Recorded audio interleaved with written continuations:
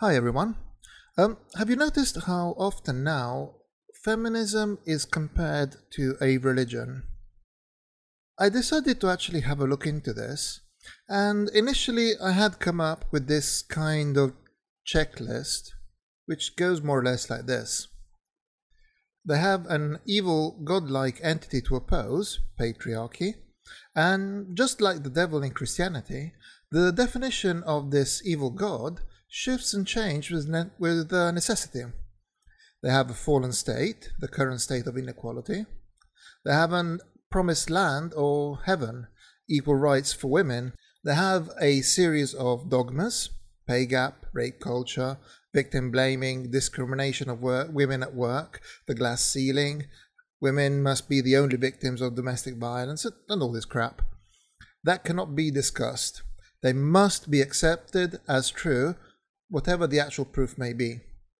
They have their prophets.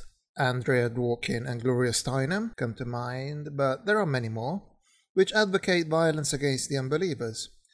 They have their preachers and televangelists, such as Anita Sarkeesian and Rebecca Watson. There are the radical feminists, like there are the radical Muslims or Christians. And just like modern Muslims and moderate Christians, moderate, air quotes here, feminists, say those aren't real feminists, they don't understand the message of feminism. Those that disagree with feminism are labeled rape apologists and or misogynists, just like atheists are said to worship the devil by Christian fundamentalists.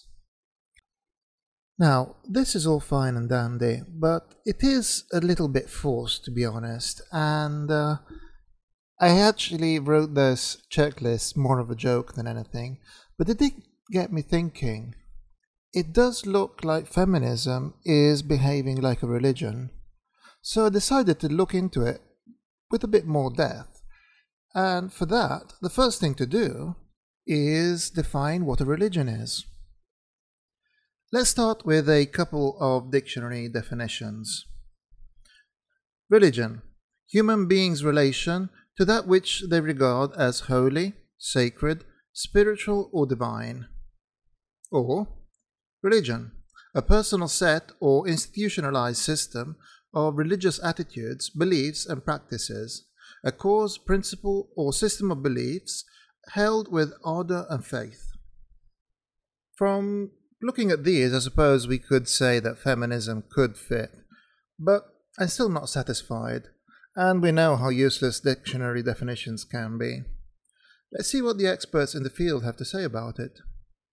The anthropologist Clifford Geertz defined religion as a system of symbols which acts to establish powerful, pervasive, and long-lasting modes and motivations in men by formulating conceptions of a general order of existence and clothing these conceptions with such an aura of factuality that the moods and motivations seem uniquely realistic. The sociologist Emil Durkheim had this to say about it. A religion is a unified system of beliefs and practices relative to sacred things, that is to say, things set apart and forbidden, beliefs and practices which unite into one single moral community called a church, all or those who adhere to them. Sacred things are not, however, limited to gods or spirits. On the contrary, a sacred thing can be a rock, a tree, a spring, a pebble, a piece of wood, a house. In a word, anything can be sacred. Religious beliefs, myths, dogmas, and legends are the representations that express the nature of these sacred things and the virtues and powers which are attributed to them. One modern academic theory of religion, which is social constructionism, says that religion is an orientation system that helps to interpret reality and define human beings. Among the main proponents of this theory of religion are Daniel Debuisson, Timothy Fitzgerald, Talal Assad, and Jason Ananda Josephson. They do apply this to Western religions in particular, but one must note that feminism is a mainly Western phenomenon too. Definitions of religion tend to suffer from one of two problems. They are either too narrow and exclude many belief systems, which most agree are religious, or they are too vague and ambiguous, suggesting that just about any and everything is a religion. A good example of a narrow definition is the common attempt to define religion as belief in God, effectively excluding polytheistic religions and atheistic religions, while including the theists who have no religious belief system. A good example of a vague definition is the tendency to define religion as worldview. But how can every worldview qualify as a religion? Some have argued that religion isn't hard to define, and the plethora of conflicting definitions is evidence of how easy it really is. The problem lies in finding a definition that is empirically useful and empirically testable. Distinguishing between the sacred and the profane is common and important enough in religions that some scholars of religion have argued that this distinction should be considered the defining characteristic of religion.